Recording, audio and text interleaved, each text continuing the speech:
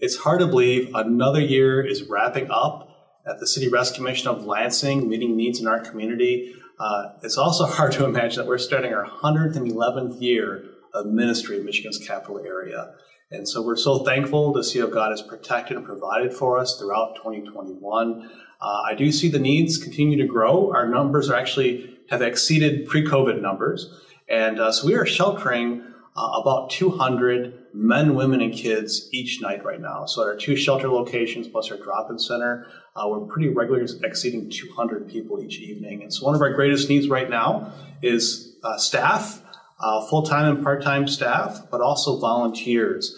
As you can imagine, the number of people that we serve, it is busy in the evening, every night of the year, plus weekends. And so we're looking for help to help us serve meals and meet needs in the evening from about 5 p.m. to about 9 p.m.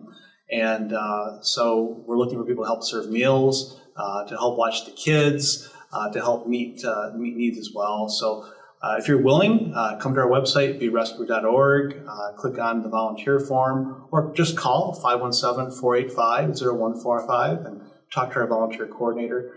We're looking forward to 2022, and we are actually raising funds and awareness for our men's ministry. We are sheltering just a little over 70 men each evening.